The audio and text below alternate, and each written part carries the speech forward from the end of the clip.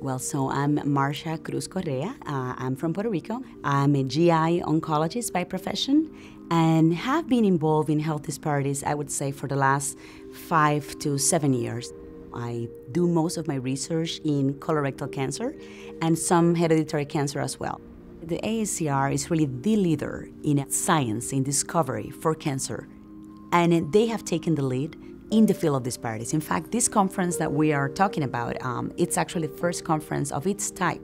It has provided a forum that is purely dedicated to understanding the science of health disparities.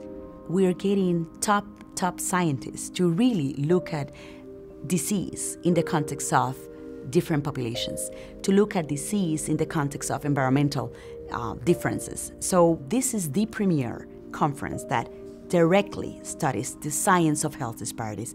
We're going to start with special topics, then we're going to introduce the 5 main areas of cancer. So we're going to have plenary sessions that go from, prevention, diagnosis, treatment, survivorship, and then the key, I think is a very cool thing about this year is that for each topic, we're going to choose an organ, and then we're going to go from basic science in that particular area all the way to implementation science. Keeping in mind that the focus is addressing health disparities. How can the research that you do help us decrease that gap?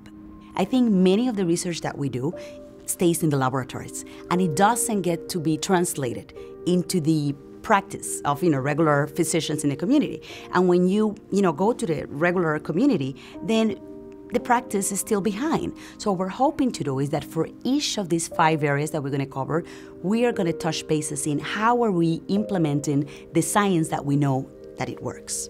This type of meeting will provide a forum to the young investigator to present, to interact with scientists, and the way that we have set up the meeting, right? We have the main plenary sessions. Within each plenary session, we're going to have 1 to 2 young people to present a topic that, it's consonant to the main discussion, but it will be an opportunity to be at the center in a plenary, learning from the best.